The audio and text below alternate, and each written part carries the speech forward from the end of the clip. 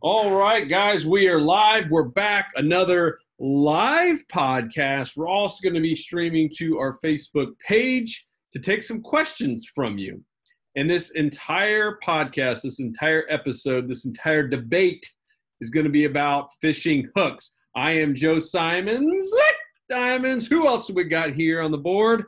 Got Luke Simons over here. Lick Diamonds. Got Mark Goodson. Like Goodson. And we got Wyatt Parcell. Like Bill Parcell. All right, guys. We're missing Tony. Tony's actually out in the water filming an insider report, some new insider tips. So you insiders, you're going to get to see where Tony is fishing this week. And I think it's going to be a pretty cool surprise.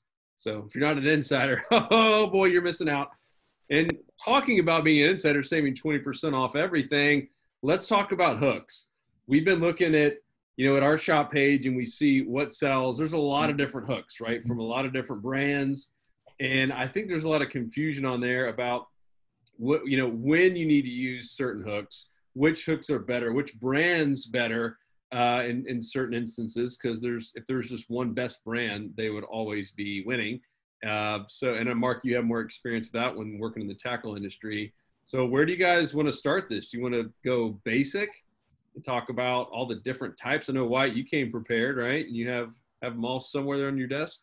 Yeah, I've got pretty much every kind of hook you could imagine right here. I mean, what do we want to start with? Yeah, let's show each one, and then we'll maybe go into some comparisons and debates. And you guys post your questions, too, if you are watching this live on the FB. Hopefully we're streaming. I can't even see when I'm on the Zoom. We are live. Nice. Locked and loaded. Gregory Ramco will post something hopefully moderately appropriate here before too long. Oh, I see us on my phone. Cool. Awesome. Why, let's start shallow to deep, man. Let's start with the skinny water hooks first. That sounds good to me. So let's go ahead and start with one of our favorites, the Owner Twist Lock. So as you guys can see here, it's just, typical weedless hook, and it's got the weight right there on the shaft. So hey, don't hold that thing too tight. It's gonna burn you, baby. That thing is hot. Yeah, no, this is probably one of the best shallow water hooks you could have out there. It's just this weight keeps it the bait centered as you're retrieving it. It just moves really well through the water column. There's tons of different size and weight options, and you can obviously play with those. But what sets these apart from other hooks is this cool little spring right here with the centering pin. You can put this in a soft plastic and it's going to keep it in place. You don't have to rig it like, a weedless worm. You got to go through the head and everything like that. You just stick this in there, screw the bait on, and you can put it right through the body of the lure. So yeah, and that hook is specific for rigging like a soft plastic. That's not a live bait hook. You wouldn't screw that thing into like a shrimp or a fish head. That's specific. So I think a lot of people would assume hook conversation would be about rigging up, natural baits, but knowing the hooks for artificial lures is extremely important as well. Yeah, and we're gonna go over both. This is live bait and soft plastic and hard baits. We're gonna talk about trebles versus inline hooks, etc. Absolutely. Yeah, I've definitely got some live bait hooks here, and we'll talk about those in a second. As we start to move, there are other soft plastic hooks that you can use that'll keep your bait, in line that are weedless. As you can see, you'd be able to put like a weedless bait on here, and I believe this is the Mustad grip pin. Tons of different lures like this that function the same way that are going to hold, hooks that would function the same way, going to hold that soft plastic right there. But as we start to look a little bit more, we've also got jig heads. So these aren't weedless. Your lure is just going to sit, right on these little hook keepers. These are some of our favorite jig heads out there, these trout eye jig heads. I believe this is actually the redfish eye. The longer shank is what separates the trout eye from the redfish eye. And that longer shank is good because if you've got, a really long swim bait, you don't want, a smaller trout eye to be sitting closer up to the head of the lure. It's not going to give it great action. You just want the tail to be kicking. You don't want the whole body to wobble. So if you're using, the 4 and the 5 inch, swim baits like the diesel minnows, you're definitely going to want to use like a redfish eye. If you've got, some of the smaller 3 inches, the trout eyes are probably going to be your best bet. You guys agree with that? I use the trout eye for all of them. I like the extra action that the soft plastic, the freedom that the soft plastic has, and both of them work. I use mostly 3-4 inchers, but even when I go up to 5, I'll just still use the same thing. A big fish, if the big fish you're targeting hits it, it's going to eat the whole thing and it's going to get hooked up. You might miss some of the smaller fish that are pecking at the tails, but so far in the underwater footage, if you're talking about like sea trout, even the small trout, they will go for the head every time. That never do they go for the tail, so you won't miss all that many. So you go either way. Yeah, these predator fish, they're trying to kill and destroy that entire bait. They want it in their belly. Yeah, puffers and pinfish are the ones that go for the tail. The predator fish go for the head, but having that bigger hook will increase. I'm sure will increase the odds of getting the hook up, and especially if you're using like the thicker baits, where there's a lot of plastic involved, then using the smaller hook is going to be bad because there's a lot of plastic that can prevent the hook from getting in the fish's mouth. So the more plastic there is, the more of an advantage the longer hook has. I just rarely use like really big swim baits, so I just stick with the smaller one. Yeah, I saw words out of my mouth as well. I saw a question came in from Chris Lewis. He was saying, what's the opinion on the chin lock hooks? So this is the chin lock hook right here. And obviously the one it's going to go up against is these owner twist locks. It really depends on the type for me, and you guys can weigh in as well. It really just depends on the type of soft plastic I'm using. So if I'm using, Zoom, or if I'm using Gulp, I'm going to go for this owner twist lock. Any kind of softer, paddle tail, fluke, any kind of soft plastic I'm going to use that's not made of the 10X, the really tough soft plastic material, I'm going to go with these because it's probably one of the fastest rigs, and it just keeps it, right in line the way that you want it. You don't have to worry about rigging it the wrong way. If I'm using Z-Mans, I like these a lot more because, the whole Z-Man material can be pulled over these. And with the twist locks, it's really hard to get that centering pin through the Z-Man material. It can definitely still be done, and I've definitely done it and caught fish doing it that way. But if I'm using, I know Strike King has a similar material. It's not, I don't believe it's the 10X, but it's very close. I will use these chin locks for that. But I do think if I had to choose between the two, if I wanted a weedless application, I'd just go for a softer bait with a Gulp fluke or a Zoom fluke, and I'd choose these. Or Alabama leprechaun. There you go. I've caught some flounder using these actually within the past couple weeks. I'll have a video up on that here soon, and they definitely work really well for all species. Yeah, I totally agree with that. So yeah, the chin lock I only use, like I'll use that if I'm only using Z-Man baits, with the Elastec material because it's incredibly strong. And it'll rig great on those hooks. It's tough to rig on the twist locks. But if I'm switching around with brands, then I'll always use that twist lock because it can be used with everything. It's a little bit of a pain to rig on the Z-Man material, but it's still doable. You just have to dig the pilot hole, and we have a video on that. Once you do the pilot hole, Mark, you taught me that trick actually, back in the store years ago, and that was a game changer because I didn't like Z-Man material at first because I couldn't rig it. And so anyhow, so I saw another question come in on this topic. Wanted to hit up. Francisco asked about if the 1/8 ounce weight is what we recommend for the Slam Shady. And yes, so both of them work. I've been testing them out, and Tony's the one who found that 1/8 ounce because now they make it in a 3/0 size. I prefer the 3/0 size hook for the Slam Shadies, the 3.5 or less, and it's awesome. The 1/8 ounce is the way to go. You can cast it further. You're still weedless, and there's really no really disadvantage. It's a little bit. To be clear for everyone, you're talking about the owner twist lock hook on the 1/8. Really both of them. I say either one because this 1/16 ounce still works. It skips a little bit better, but just the casting distance is helped by the extra weight. And the only con is that you can't skip quite as well, but it still skips pretty good. So I've now switched to all 1/8 ounce weights for my swim baits when rigged weedless. Shane, speaking of that, Shane Harrison says, "What's your choice of weedless hooks?" Those two right there that Wyatt had. Yeah. And even the ones that Wyatt, So those two are actually my favorite brands in those style hooks too. So the owner twist lock being a brand, and then the Mustad grip pin hooks being a brand. That's the two brands and style hooks that I have most confidence in on the weedless side. Do you guys ever using the actual like weed guard? Like I know the Z-Man / Ice Strike has one with the actual weedless weed guard, and then they have the Texas side. What do you think? Those are jig heads. Now we're talking jig heads. Yeah. weighted hooks, it's those two. But they have Z-Man came out with one called the Chin Lock, which is basically the same thing as the Mustad grip pin. It's the same premise. I like that better for catch and release. The Mustad has really long barb, and so for catch and release fishing, it's not the best for the fish, and you can lose some hook strikes because that barb is like it's abnormally long. You can probably see it there. And so the other hooks just have a smaller barb, and so I just prefer those because I do most, like right now we can't keep redfish, snook, or trout, so better to. But even if you do it, you just get some pliers and squeeze it down. But as far as if we're going to go to jig heads, yes, I definitely have used the both of them. They both work, and the Texas Eye was my favorite for a while, but then I was dock fishing and I couldn't skip it. I realized I couldn't skip it nearly as good as the normal weed guard, but they both work. And that's Z-Man, right? For both of them.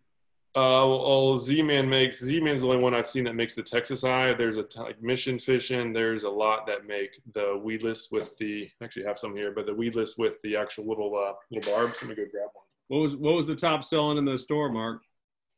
Mission and Z-Man both were very, very well received. The cool thing about those Texas Eye jig heads, I love them here, especially because I'm fishing around a lot of oysters, and sometimes I'm throwing up into the marsh grass. Throwing up? Why would you be throwing up in the marsh grass? You got to throw up in the marsh, especially at high tide. You know, those redfish, they're going to be pushing up in there. They're going to be looking for, you know, the crabs and the snails that are up in there. You'll see them tailing, and you can actually get reds if you toss that Texas Eye in there. I've caught fish right up in the marsh grass doing that. I don't think you got my joke, Wyatt. I was. It came off. You were saying throwing up. Like regurgitating. I was like, gotcha. He's chumming up. He's chumming up the waters. No, that works too. But throwing up watch in the your mud. words. You got to watch your words around Joe. That's right. But that jig head on that Texas Eye, it articulates, and if you give it a really quick pop, it'll actually make a click, just like a shrimp is when it flees. It's a really nice little click. Yeah, the only downside, I think, to the Texas Eye, and this is something that I started to do, I don't know if you've ever seen those little latex, little circular disc that will hold the bait up on the bend of that hook. But if you do any kind of skipping with the Texas Eye, the bait will naturally start coming down the bend of that shaft of the shank of the hook. And if you don't put that little latex disc underneath the bait where the bend is, that bait is going to continuously fall down that shank. And that's one of the downsides. If you use it right, it's dynamic hook. Yeah, so here it is for those who don't know what it is. So this is the Texas Eye, and basically what it is, it's a jig head that has an old school worm hook basically attached to it. So it has freedom of motion. This one is the Z-Man one, so it has that little knob there. That again, that I only like for Z-Man material. So I use this. I don't like this so much for non-Z-Man material because that barb will break and tear a normal oil-based soft plastic. So great for Z-Man materials. If you're not skip casting, if you are skip casting or using any other materials, then I recommend going with the traditional weedless jig head, which has this little wire, and you basically rig it up normally. The wire covers it, and you're good to go. You're weedless, fish strikes it, wire engages, and now you're hooked up.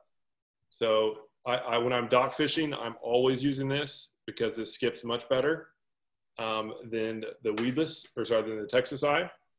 But if I'm covering oyster beds, like areas with a lot of oysters that I'm wanting to kind of skim it up over the ground, over some sort of structure, then this is awesome. Well, let's hear the clacking. It's not loud enough to make it. All right, Wyatt's talking about how great it clacks. Let's hear it. You can definitely click it. You just pull it, and you'll hear it. Yeah, that's nail it. Well, that doesn't happen. It doesn't happen in the real world. Like I think it's very slight. It's not going to pick up when I'm 10 inches away on my. If I put it right on like Wyatt's microphone, it probably would sound. Boo. So here it is. I'll put it right next to my speaker. Yeah. Oh, very shrimp-like. Very shrimp-like. I'd eat it right now. Now, Luke, do you glue any of your baits to the barb keeper itself to make sure that that plastic doesn't slide? No, I don't. I've heard of people doing it, but Yeah. I personally don't. But yeah, I know people do and swear I'll by tell it. you the craziest thing that we saw 2 weeks ago. Luke and I went down to fish in the Everglades, and our boy Marcos from Brazil, all of a sudden, it wasn't just a lighter; it was like a flamethrower. He brings out literally like a handheld torch, and he starts torching the top of the jig head right there with the head, and obviously heats it up pretty hot, and then slides that. It's very similar to Z-Man kind of material. And it almost kind of like burns it all. Like it's never coming off again. That wasn't. And Yeah, don't do that for Z-Man. That wasn't a Z-Man material. it was similar to Z-Man material, meaning it was kind of tough to get on there. But once you kind of melt it on, that was the first time I'd ever seen that. And no, I would not recommend that at all, especially when down in the Everglades. I would not recommend even bringing a torch on your boat. Yeah, for the record, that was resin-based material, so that's something that's very unique, and it's one made down in Brazil.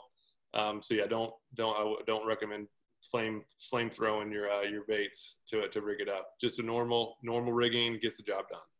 Some glues do work. Some people do swear by the glue. If you do the glue method, definitely get a quick drying glue of some sort, because otherwise you're going to sit there and have to wait for it to dry. Or the reason why I don't like glue is because any sort of scent, like most glues that I've used at least, has a pretty strong odor, and I can't imagine that would help for fish being attracted to it. Luke, that brings up scent tracks. It's going to be one of our upcoming podcast episodes, talking about all the different scents, both the good ones and the bad ones that actually attract fish. I think you guys will be blown away with all the discoveries that have happened over the years on what scents actually attract and detract fish. Pretty cool. All right, so what else we got, Wyatt? We didn't make it through the first couple of hooks and now a couple of jig heads. Where are we on? Yeah, so I saw a couple live bait questions too, so we're gonna make sure you hit those up. Yeah, we'll hit those in a second, because you've also got something. I guess this is the shallowest, because it sits a foot or less than a foot under the surface of the water. But you got your treble hooks. And you'll find these on a lot of lures, especially your top waters. One really important thing to look at for your top water trebles. Got a bunch of people calling me right now. Oh my goodness! It's probably Travis asking why you trimmed your beard. He said you guys look like a bunch of girls. He can't be talking about Luke and I. Mine still looks fresh. Not me. I'm still going strong. Travis, but why'd you shave yours, Mark and Wyatt? Well, mine was a two-part thing. Number one, it was a before and after weight loss challenge that I'm going to, and number two, I have to do the chemo cream on the cheek here. So wait a minute, shouldn't you take the picture when you're heavier with the big beard, because it's going to make you look thinner when you? No, because from the side view, you'll see all the double chins and everything. So I want to take the fattest picture I can in the beginning, just so I can make myself feel a lot better like 3 weeks down the road. All right. Sorry, Wyatt. What's your excuse for the beard?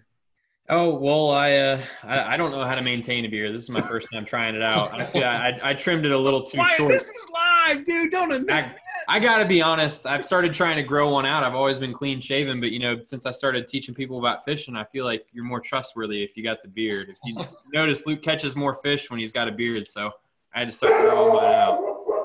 Goodness. Mark's excuse was way better. Your dog doesn't like your excuse. Yeah, your dog is like, I'm calling his bluff on that one. That's pitiful. Oh, he's still muted. You're going to be doing it. Microphone didn't even agree with him. He's going crazy right now. But these carbon hooks, these steel carbon hooks right here versus these black nickel hooks. My dog is going insane right now.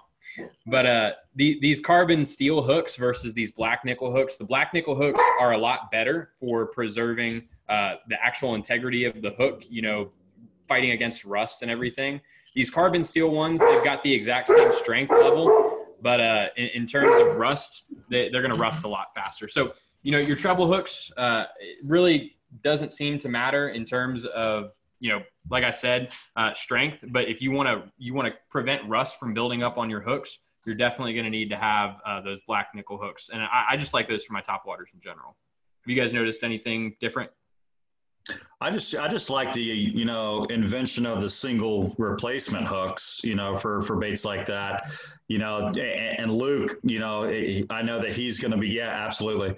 I know that we've talked a lot about this on camera, off camera, and he's got a lot of footage that there's not a lot of missed strikes, yeah, on the small fish side, it's kind of helped him out there, but on the big fish hookups, it's been pretty legit. And I just know it to be a lot safer. I've used a lot of them on the really, really deep offshore stuff for a lot of the heavy trolling lures. So I know how much safer they are on big baits, big fish. But I know I can at least say that I know that Luke has really traded his trebles out for those singles. Yeah, and it's basically because I've been using this now I've had Otis now 4 years, and he's known to chase lures around, and so just for his safety, I started using these the single inline hooks, and I've been blown away by them. They are much more weedless. So for areas like over here in Florida, we have a lot of seagrass, and especially in the summertime, which is my favorite time to do top water, there's a lot of floating seagrass, and this will mathematically, you can guarantee that you snag less grass when you're fishing areas with seagrass floating around. As Mark said, I have seen a decrease in strikes only when the fish is small, and I think that's a good strikes or hookups. Sorry, hookups. Yes, the hookup ratio. Yeah, thanks for clarifying. Different strike. I haven't seen any difference in the amount of strikes I get. I've seen a decrease in the hookup ratio when smaller fish are hitting, but when it's a bigger fish, they're going to suck it down. And if a fish puts this in its mouth and you get a hook set, you're going to hook it. And also what I've seen is that when I do hook up, I feel like I have less fish getting off because, in my opinion, it's the force of the hookup is now going to a maximum of 2 points. Whereas, if all 6 points somehow were impacting the fish, just that power of the hook set is just getting spread around a lot. Do you think the rust on that back one helps or hurts? I think it helps a little bit. You gotta have a little natural. Yeah, no. But anyhow, so yeah, first thing I do when I get a new plug is I take off the trebles and I put singles. And again, it's obvious. Again, for another reason, the fact that a lot of fish I'm catching are snook, redfish, sea trout. We can't keep those now, so it's better for the fish. It's better for me, safer for Otis, and I really haven't seen a decrease in fish. And I've had multiple times when little ladyfish and small trout are up there popping at it, and they keep missing, and I'm fortunately, and then a bigger fish will come in. It'll hear the commotion, it'll come up and just get the easy meal. And I would, in that case, I caught the better fish when otherwise I would have caught the pesky ladyfish. Now on the replacement hooks, Luke, the traditional size trebles, you're looking at a size 6, size 4, size 2. All right, so those are the 3 basic sizes of trebles. Do you do the automatic replacement for that size, or do you increase one hook size because you're going to a single? I don't even know that, because like when I buy a lure, it doesn't say what size treble. I have no idea what size trebles are. I just look at the bait, and so for like this is the bigger skitter walk, I use 2-aught, and then for Super Spook Juniors, which I use a lot, I use a 1-aught. Okay. And then for mirror lures, I use a 1, and those are like the really 3 that I use, and I put a link. We have a post. We can put a link down below in the description that I just got the most popular hard plastic lures and put the size hooks that seem to go well. And what I found too is I've gone smaller and I've gone bigger, and there's not a huge difference. So you don't have to get it perfect. It's the thing that you have to make sure you don't do is don't get them so big so that they can hook each other. They can hook onto each other. As long as they don't hook onto each other or like hook around the nose, another problem that could happen, then you're good. You're good to go. Luke, I know on the owner. Go for it, Mark. I know on the owner hooks, the single eye replacement package, it'll say if you have this size treble, then you use this size single place, hook. So if you do know the treble size that is on the lure that you're replacing, they do have that conversion chart on the package. Yeah, and what Wyatt said about the type of hook, I believe that is true throughout, whether it's trebles or anything, as far as the coating, where strength doesn't matter. Clearly some rust does happen, but that was probably me in a hurry and I didn't wash it down very good. So just like any hook, just make sure you take care of them. They last longer. Yeah, make sure to save those trebles, dude. That's like sterling silver for the bass guys. I think if you put a little package together, get some 50-pound braid treble hooks, dude, they will be buying that left and right. Yeah, we don't use single the single hook replacements, and we don't use spinning rods. Or 10-pound braid. Bass guy be like, "What's that? That for panfish? Too light. It's too light. Oh, and Chris Lewis had asked, do we have fishing tips for Jacksonville, Florida? Absolutely. We can talk with you afterwards. But, yeah, I mean, the whole club started, in Florida. So the whole state of Florida is covered. If you go look at that map, we actually got a really cool video coming up next week on the 90-10 fishing rule, where we do show the map. We show 3 really cool case studies. And, I mean, the map in Florida is, it's so covered up it ain't even funny. From the Panhandle all the way down to Miami up to Jacksonville and getting into Savannah, and then it goes all the way up to really Virginia. We have because of John Skinner, joining the team and doing some of these courses, we've attracted a lot of people in the Northeast. But prior to that, it really kind of stopped at Virginia. What we specialize in terms of our club is the inshore saltwater fishing. We have Captain Dylan Hubbard, one of our coaches, does some of the nearshore and offshore, but 90% of the content seems to be around inshore fishing, redfish and speckled trout, snook here in Florida and parts of Texas, flounder, tarpon, black drum, mangrove, snapper, Spanish mackerel. I could keep going on and on. But yeah, we can talk to you about that offline. Luke, Michael asked, where's the portrait hanging of Otis these days? Yeah, I just saw that, and check this out. Oh! So Michael's been a member for a while, and he mentioned that he just started drawing, and I take Otis out a lot. He's like, hey, send me a picture of Otis, and I'll sketch him out. And so I didn't know him at that time, so I was like, sure. I didn't really expect anything to come out of it. And then he reached out later. He's like, hey, I'm down on vacation down in Florida. He was down in Bradenton, and he's like, if you can, swing on by. And so I swung by, and he gave this to me. Like, this is hand drawn. Like, this is amazing. That's awesome. And, I was totally blown away. And at this point, he had just started drawing. He was teaching his son how to draw, and just like kind of started just picking it up. And like this was like shortly after he even started doing these. It is amazing. I'd say you have a gift, Michael. That even after maybe a decade of lessons, I could not do that. Yeah, it's amazing. So thank you again. That was absolutely amazing. So yeah, it's on the wall. That's why I went up and got it. I saw that comment come in. So yeah, it's always on the wall. Luke, before we get into some of the live bait hooks, will you share what happened last night with Otis? Oh yeah.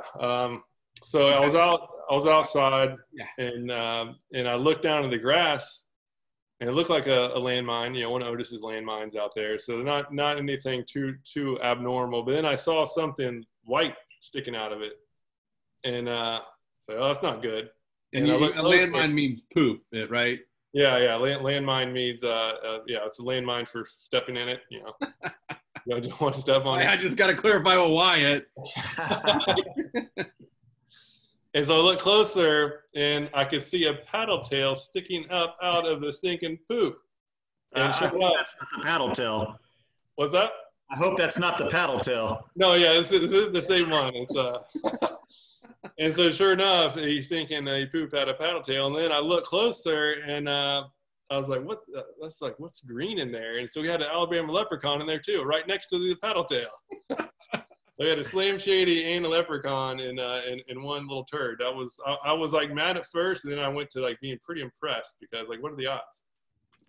There is a video on our Instagram page right now that you guys can all see of a landmine. Oh, that's hilarious. All right, so you want to pivot, Wyatt? You got some more hooks to share and talk about that we can talk about anything else that people want to know? Best brands, I saw someone mention sharpening hooks. That's a great question to talk about that. And even colors. You know, you've seen purple treble hooks and all these different colors. What the heck does that mean? So what do we got, Wyatt? Yeah, so we'll talk about the live bait hooks first, and then I'm more than happy to talk about colors and brands because I've been doing a lot of research lately on hooks and coatings and things like that. But these are going to be, actually it's just two. There's two styles of live bait hooks that I like. This is a kale hook. This is actually what I use for a lot of my surf fishing. But if you're hooking, any kind of shrimp, this is one of my favorite hooks if you're going to be free lining them or putting them under a float or anything. I really like kale hooks because it's really close to what the body of a shrimp, actually does. So I'll put them on this. But if you're going to be using, mullet or any kind of bait fish or anything like that, you're definitely going to be wanting a circle hook. I don't know exactly what size this is, but I know Mark knows a lot about, the bottom rigs for grouper and things like that. This size right here, you really just have to think about the size of the mouth of the fish you're targeting. So, redfish, snook, trout, this size right here might be a little bit big, but for most species, on the nearshore wrecks, nearshore reefs, things like that, Mark, would this, work for those grouper, those snapper, things like that? Yeah, and another thing after you're done, I want to point out the line tie area of both of those hooks and why those are also important to kind of point out. On the kale hook, you can see how that line tie, and on the octopus circle hook that in his other hand, the black hook, you see how the line tie is kind of offset. Those are, traditionally used whenever you're going to, pass the line through that hook eye and tie to the shank of the hook. So that's snell knot. Snelling that hook, yes. So that's why they offset that to have more of a lineal, a power kind of a pulling weight to it. As opposed to the one that I'm going to hold up on a grouper rig, you can see how the line tie is, straight with the shank. So, that's also very important, to understand. And I use that hook for a particular reason. Any of the ones that Wyatt has that has the snelled hook version are ones that I use a knocker rig with, so that weight can hit the metal and produce that sound, versus the one that I have here is what I'm going to use for a traditional, no weight's going to touch this knot area or the hook area. And I use that as more of a fish finding rig or a live bait rig. So the hook tie itself is also very important. Yeah, that's a good point, Mark. When I tie these kale hooks, I use them a lot on surf rigs, and I made a video about pompano rigs. And when I attach these hooks, I don't tie, a snug knot like that. Like you said, what I'm going to go ahead and do is bring the line through the eye of the hook around the shank and pull it right back. And that's, how I'm making my pompano rigs, 3-float hook rigs. I mean, pretty much any rig that, I'm going to have a dropper loop on. So I completely agree with you there. Yeah, and for J hooks, I used to do that as well. And then cool thing I learned from Peter Deeks, who we've done some live bait courses with, and I learned from him when using J hooks. So J hooks, I don't know if we covered it, but J hooks are ideal, or I guess the better bet if you're actively fishing. If you're actively fishing live bait, which is what Deeks teaches, where he's going out and catching some giant fish, but he is actively making sure that the bait is looking as good as possible. He is actively feeling for strikes, and he's quick to get a good hook set. J hooks are awesome. And what he does is he just ties, even though it is offset, hopefully you can see it on my shirt, so the eye is off at an angle. It's not directly in line with the shank. It's off at the angle. He still ties a normal knot. He just does a normal clinch knot. And the reason why is he says that when he sets the hook, he's tearing the hook out of the bait fish, and he wants that hook point to be angled up to have a better chance of hooking into the mouth of the fish.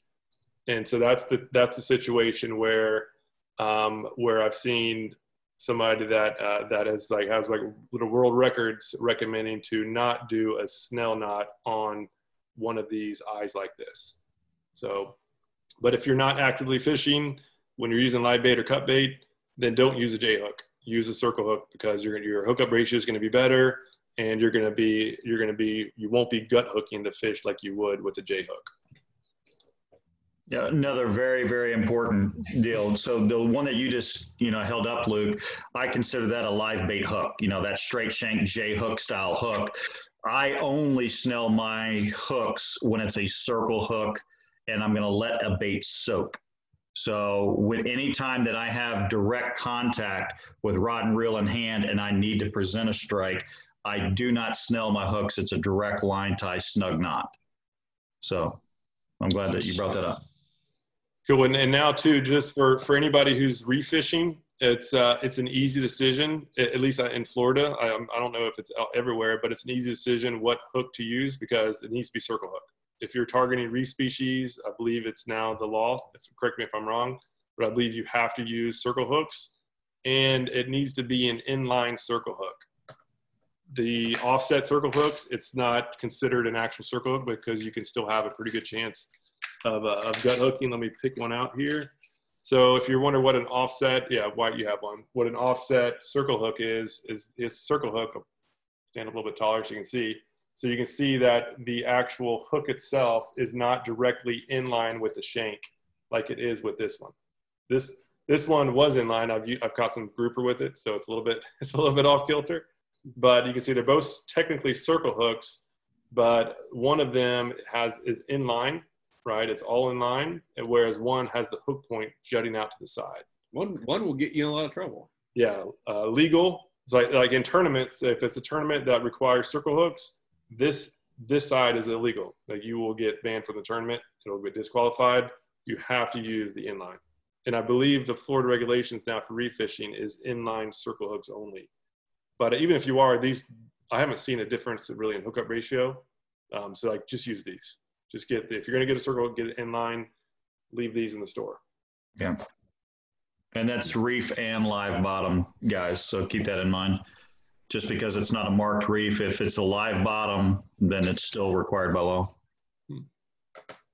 In live bottom, I guess what would be the legal definition of that? So that's one of the great things, right? Our state is kind of good at that sometimes, so anything that's growing on a live active bottom, like a coral, like a coral flat offshore for red grouper, they still consider that live bottom, but not necessary reef. This is one of my conversations with FWC, how do you know when you're drift fishing? Number one, so that there's that area that, you might have started on one, but you're not on one now and you're catching fish on alternate basis. So rule of thumb, just use circle. There's just too many red flags surrounding it. Yeah, do inline circle. Yeah, not just circle, but inline circle. Yes. Also, too, Peter Deeks, our man, he has got a course. He has been working on this for, I believe it's almost been a year, like legitimate, getting different footage underwater. The entire course is basically underwater, and he's taken every type of live bait imaginable, the obvious ones, the shrimp and pinfish, and then he gets, croakers and all kinds of stuff, different crabs, and he's hooking them every which way possible. So there's probably, 4 ways to rig a pinfish, maybe 5 if you're real creative. And he actually rigs them every single way and then takes it underwater in different types of scenarios, different currents, etc., and then films exactly what's happening based on that scenario. I think he's got like 28 videos just on shrimp alone, on all different ways to rig it and what it's actually doing. And I've seen a few of the videos so far. He sends me some of the final ones, and I'm like, holy smokes. You can learn so much from what, from seeing it underwater, what your bait actually does. And this is mostly all live bait. Obviously, he does a little cut bait stuff just in current, but most of it's live bait, and you get to see what these fish and shrimp and crabs and crustaceans and all this are actually doing. It is so fascinating. So that course will be out hopefully by August 1st is the goal. He's finalizing all of it, but it really is. It's a year of work and terabytes of footage and underwater cameras and videographers. It's really, really cool. When Peter Deeks, who's got, I think, 7 or 8 world records, when he says he learned more on this than he's ever learned anything in his life, it's going to be good. I don't even know what we're going to call that one yet, like the underwater world of live bait or something, but I'm so pumped for everyone to see that. His first course, Live Bait Mastery, I mean, that was one that just got rave reviews, and this one is going to knock that one out of the park. It's pretty cool. So just throwing that out there for all this talk about baits and hooks. And then he goes above water and actually, shows exactly how to rig them and kind of picks a final winner for every single scenario. So pretty cool. Yeah, Cool. the footage I've seen so far is amazing. It's cool. And as far as on this hook, the hook theme, as far as the live bait hooks, I'd say a big problem, and at least for me, is that trying to get the right size hook.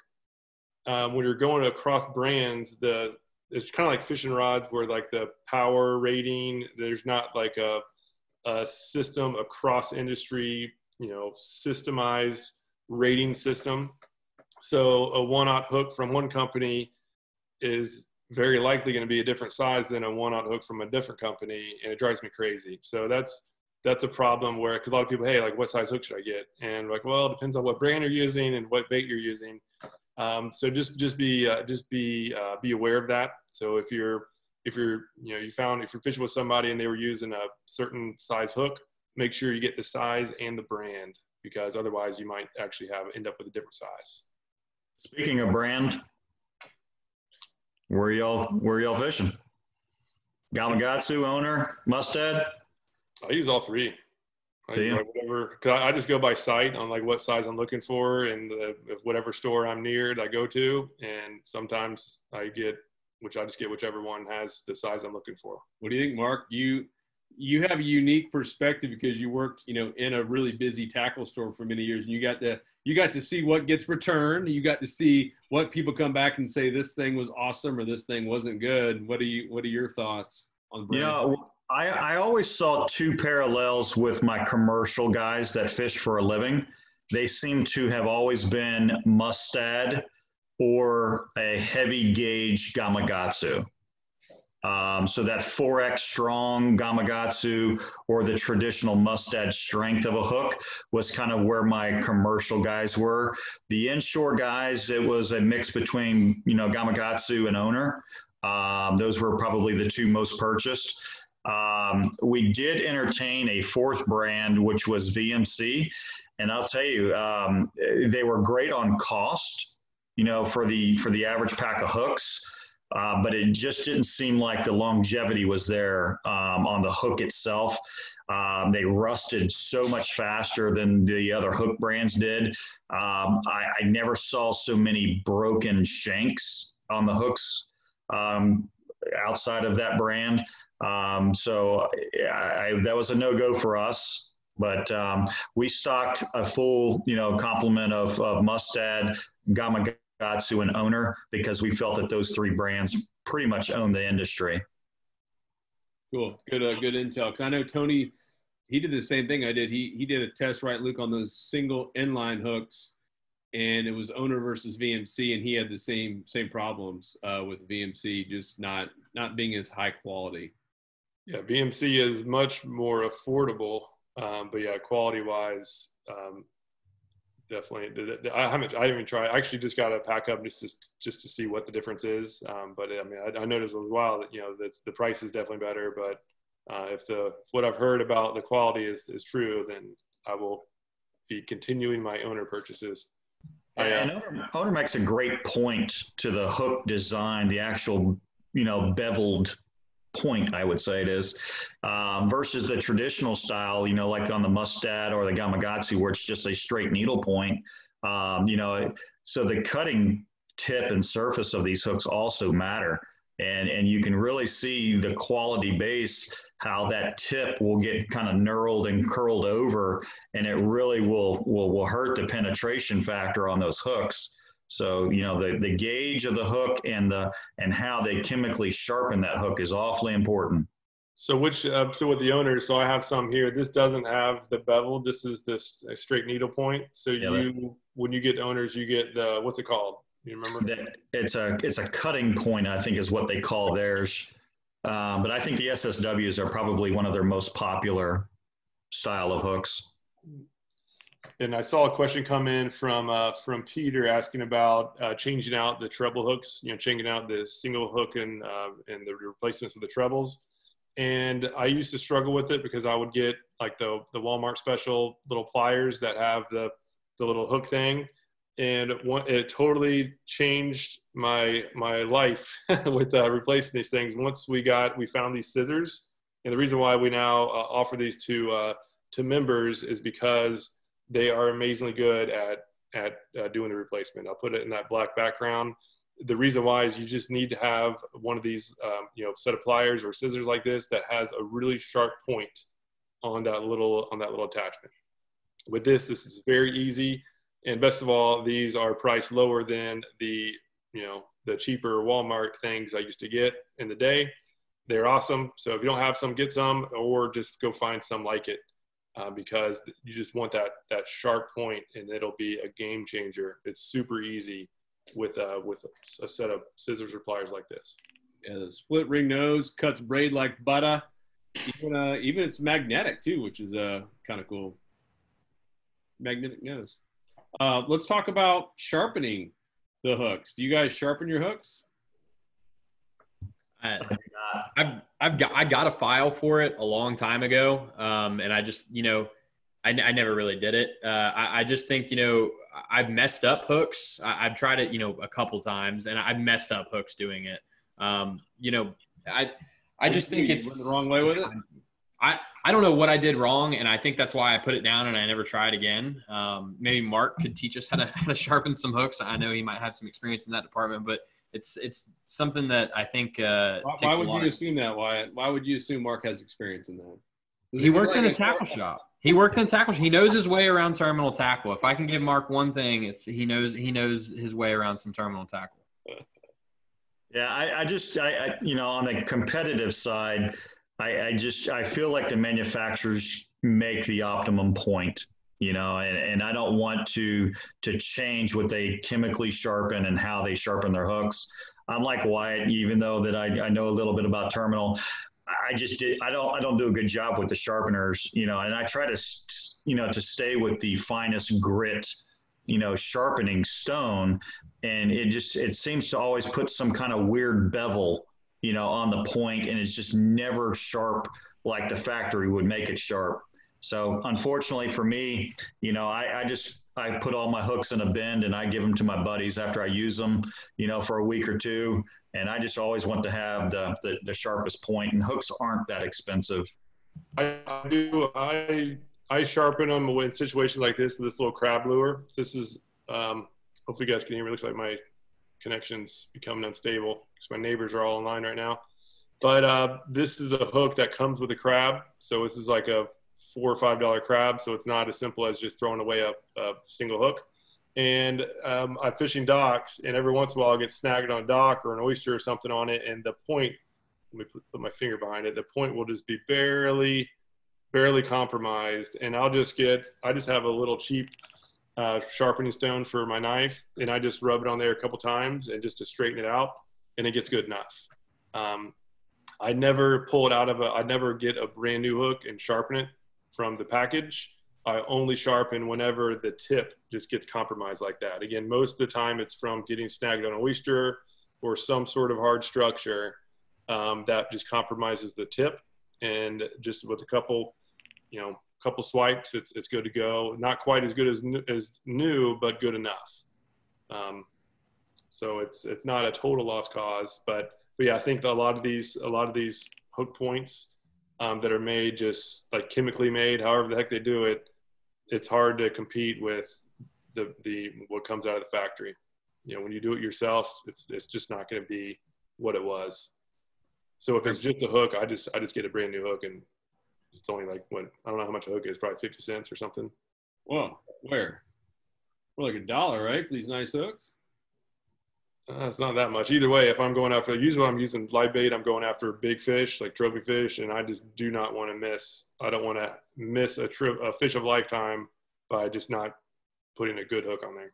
But in terms of price, I mean, that owner, those are $1.25, right, or more? So yeah, you're right, actually. Yeah, so they're this was a 4-pack for $3.99. So this is a stinking dollar. I never did the math. Yeah. But what's a dollar when you're using a $15 lure? True. I mean, it's I just don't use $15 lures. it's definitely worth it to, go with the manufacturer that's going to make the better hook. We were talking, this is an owner hook on my right hand. I guess on the screen, it's my left hand. And this is a laser sharp. I don't know exactly who makes laser sharp, but I mean, I got these from my pompano rigs. You can see on the tip. I mean, I don't know if it's actually going to pick up the focus, but the owner hook has a much sharper and cleaner, like Mark was saying, they bevel it perfectly.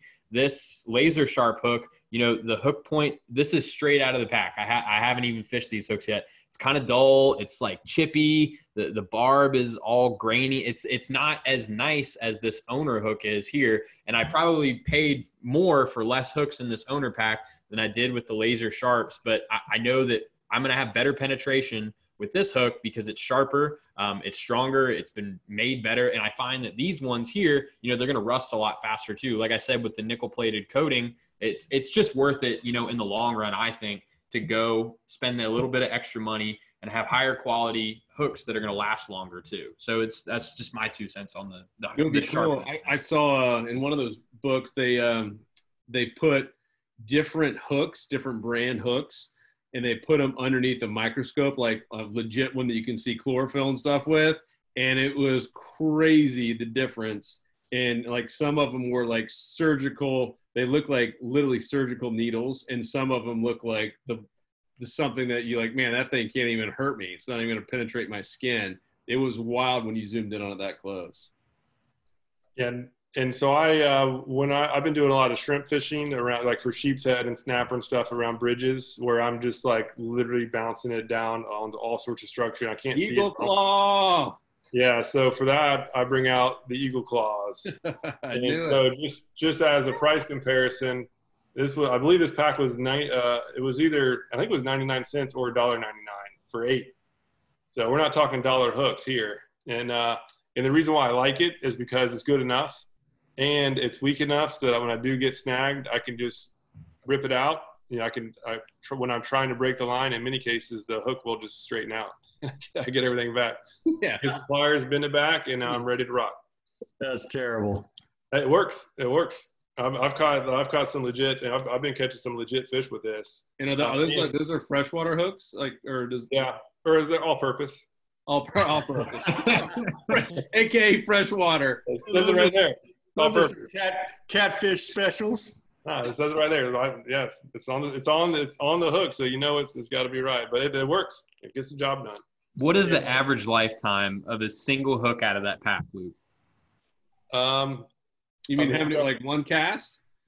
No, I mean multiple trips. Yeah, stuff works as long as you rinse it off with fresh water and it's good. Like, I don't know why you guys are bashing eagle claws. No, eagle claws high-end stuff. I mean, you look at the Trocar. I mean, Trocar is another big name coming out on the scene. I mean, they're huge on the freshwater side. Yeah, their jig heads are solid. I've tried some of them. But just go with what you feel comfortable with, right? But these are 100% not as sharp as the more expensive ones. But I'm going after smaller fish. I'm using braided line. There's no stretch to it. I'm actively fishing. I'm setting the hook, and I've been like actually really happy with it. You're bouncing it off structure on the bottom, and you're going to lose quite a few. And I know that I'm more than likely going to get snagged. And again, I prefer the weaker hook in that instance because in many cases it'll come out straightened versus breaking off my leader. I did see a question come in here. What was it? Oh yeah, who makes that crab? That was the crab that I held up. It's made by Chase Baits. It's called the Krusty Krab. I did a detailed review of it, and you can check that out. Just Google search Krusty Krab review, and you should see it. We have them on our shop page still? We did. I don't know what the inventory levels are because of the pandemic, but we did. Yeah, and if you guys don't know, and I know a few of you have mentioned on our shop page at shop.saltwater.com that, we're out of a bit of things. And yeah, it's industry-wide, nationwide. It's nuts. I saw that picture of an Academy Sports. I mean, it looked like a hurricane season at Publix. There was just nothing there. I've seen some Bass Pros where, I mean, they're just sold, like it's just empty in many of the aisles. So it's a nationwide thing. Like even, we do some stuff with Z-Man, as you guys know, and we order quite a bit of those jig heads that we've shown on there. And I believe they use all Mustad. Like, Mustad, they were slow because they were waiting on someone else, and it's just like everyone's waiting on someone, and it's just slowed this entire train down. It's really, really, really nuts. Good news is it appears to be getting better. We just got a big order today in. We got a couple more coming, so you'll see a lot more new stuff on the shop page. And of course, Insider members save 20%, baby. Whoop, whoop. What else, guys? What else do we have to cover here? I see we're already at 4:00. Yeah, I have one. I'd be curious to get your thoughts on it, but you probably can't even see it. Let me, looks like an old trailer hook. Yeah, do you see it has the little spikes on the actual shank? It's Yeah. I think it's called a bait keeper or something. Do you guys? Keeper. What's it called? And that Yeah, it's a bait keeper. Yeah, they drive me crazy. I accidentally bought this when I was trying to get my cheap plain shanks, and I've cut myself so many times where I forget I'm using. I reach down to unhook the fish, and it starts thrashing, and now I get these little barbs in my hand. So, do you guys use these at all? One scenario, I use them. I grew up fishing on the Chesapeake, and one of the most popular forms of bait up there is bloodworms. So there's not many forms of live bait that you're going to be putting on the actual shank of the hook, and you're going to be running up that far. Bloodworms, I thread them pretty much all the way through the hook. So that's the one scenario, and it was actually Eagle Claw. I'll completely admit I'm using Eagle Claw bait keeper hooks. Don't be ashamed of Eagle Claw, man. They got good stuff.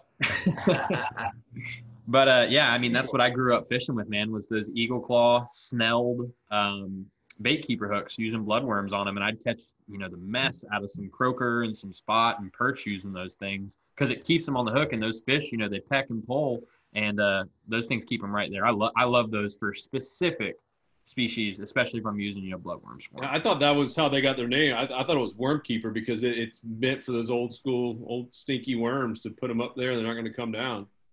But yeah, I don't own any of those personally. Yeah, I was in a hurry the other day, and I thought I was getting my favorite plain shanks, and grabbed the wrong one. It's probably one column over.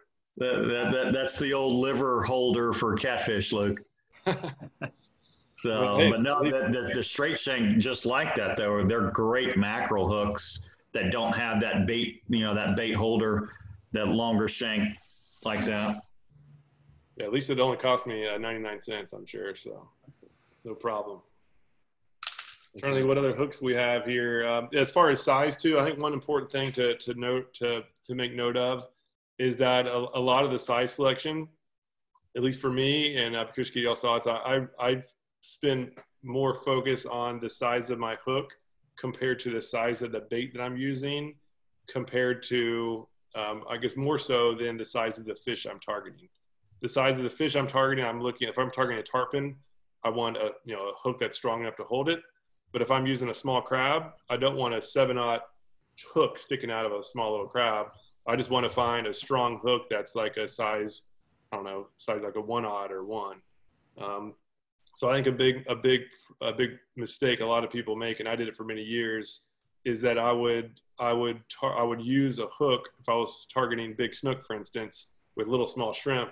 I will be using like a 5/0 hook, and that's just dragging around. I'm sure Peter will probably show this underwater, but that hook is just so heavy that it's driving. It's not enabling the live bait to act normally, and it's going to hinder the amount of strikes you get. Yeah. So in a sentence, match the hook to the bait, not the fish. Match the hook to the bait you're using and presenting, not the fish you're targeting. Well, you still need to think about the fish you're targeting, so you can't totally disregard it. You just need to put a little bit more focus on the bait, right? Because using a small little crab, you're hooking a tarpon with a little small thin wire hook, it's game over. You're not going to come close to catching it. Well, you might jump them still. I get one jump, but yeah, so that's super important. Trying what else I have. Looking at my tackle box, I think we covered it. Yeah, we could do a whole separate one on just going down live bait, just jig heads. I know there's some other questions in here that we'll have to get back to. But yeah, we're out of time. That was good. Let us know what else you guys want. I know we heard some stuff about, kayak fishing and even kayak versus boating. We've heard a lot of stuff about different brands. We're unbiased. We're not sponsored by any of them. So let us know. Shoot us a message or put a little comment down. Let us know what you guys want to talk about. And of course, if you're listening to the podcast, which I know many of you are, hit us up at support@saltstrong.com or fish@saltstrong.com. It'll all come to us one way or the other. And let us know what topics, questions, etc., or even species you want us to go target next. Other than that, Marky Mark, Funky Bunch, Wyatt, and the Barking Dog, and Luke, this has been fun. Good times. All right, guys. Peace. Thanks, guys. We out. See ya.